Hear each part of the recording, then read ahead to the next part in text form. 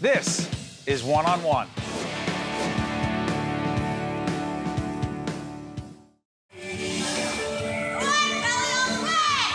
That's Kelly Thomas, barrel racing in a rodeo. The Florida native was an active teenager riding horses, playing soccer, and working on the family farm. Then, disaster. July 2014. A car accident left Kelly paralyzed, in a wheelchair, with her doctors saying she would never walk again. Steve Adubato on location at Kessler Foundation. We're here for a very important forum, a discussion. It's called Transforming Care and Recovery for People with Spinal Cord Injury.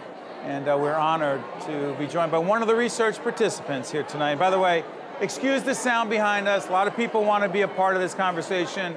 They want to listen and participate, so just bear with us. But Kelly Thomas is a research participant. Kelly, in 2014, you were involved in a car accident. I was. Talk about the injuries. Well, I have a C7 T1 spinal cord injury. It's incomplete, so I have sensation, but I didn't have any motor. So my accident was a rollover motor vehicle accident. I ran off the shoulder of the road, flipped my vehicle 4 times, and was hanging half in, half out of the vehicle whenever, thank God, a retired paramedic was walking his dog down the street and saved my life. You know, we were talking right before we got on the air, and I asked Kelly about being a research participant. And you're going to demonstrate something tonight, very important. Movement that was not possible how long ago? 5 years this year. And by the way, Kelly's a part of, she's involved with epidural stimulation. Yes. And before I go back to how tough it was to make the decision to actually be a participant, explain to folks what epidural stimulation is. So what the epidural stimulator is it's a spinal implant, and the spinal electrode lays in my lower lumbar spine, and I have a battery that's actually implanted in my lower abdomen, my lower left abdomen, and it has all the data in it that has different configurations that helps me facilitate movement. So many people have this epidural stimulator. It's a Medtronic device, and people use it for pain all the time, to block the signals of pain, and I use it for movement. How much has it changed your life? Dramatically. How so? Dramatically. Well, whenever I suffered my spinal cord injury, I asked my neurosurgeon, eye to eye, I said, what are my chances of ever walking again? And he said, I won't say 0, but maybe 1 or 2%. And I said, okay, I'll be your 1 or 2%. And I worked and worked as hard as I possibly could.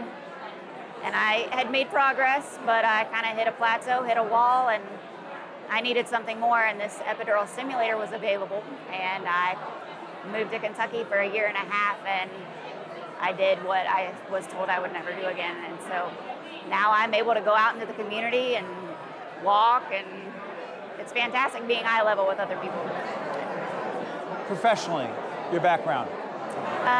Well, professionally, I'm an amateur. I'm a college student. I was actually going to school for physical therapy whenever I had my accident. But I've changed my major, so I'm a criminal justice major. Really? I'm a senior, yes, so I'll finish my criminal justice degree in May, and I'll go to law school. You're going to law school. I am. You're going to become a lawyer. Yes. Any particular kind of law you want to focus on? Criminal law. Criminal law. Yes. You were a little bit reluctant to become a research participant. I was. Because? I was afraid. I was skeptical. The other research participants at that time had not really reached a level of success that I was looking for. I wanted to walk, I wanted to do it, I wanted to be the biggest and best at it, kind of my nature.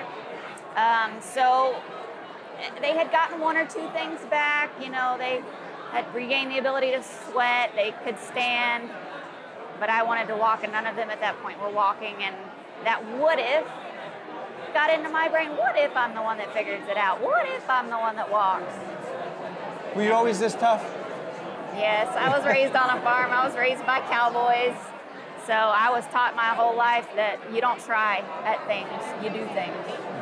So we are honored to have you with us tonight. Thank Honored you. to listen to you share your experience, and we look forward to, most importantly, your continued progress and success. Yes. Thank you so much. Thank you.